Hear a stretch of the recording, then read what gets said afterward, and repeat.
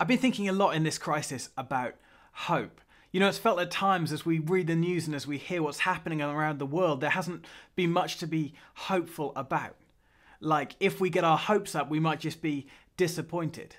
I've been really encouraged by this verse from Proverbs 13 that says this: "Hope deferred makes the heart sick, but a longing fulfilled is a tree of life." It's so easy when it feels like we're faced with bad news just to hold off hope as much as we can, to not become hopeful about things. But actually, hope established in something like God is a hope that we can depend on, a hope that we can base our lives upon. I love this idea that hope isn't something just to be placed in the future, but hope something we can find right now. One of my favourite authors, Eugene Peterson, the writer of the Message translation, said this: "Hope is not about the future. It obviously has to do with the future, but it's a virtue that's cultivated in the present." And I've been thinking about how I can cultivate hope in my life right now.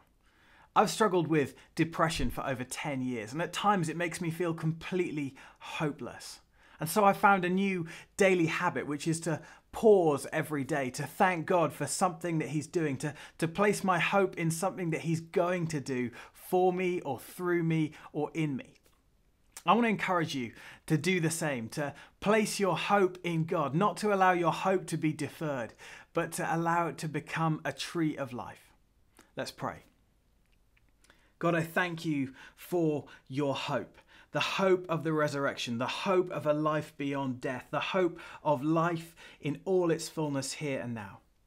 I pray that you might give me hope today to follow you with everything I have. In Jesus' name, amen.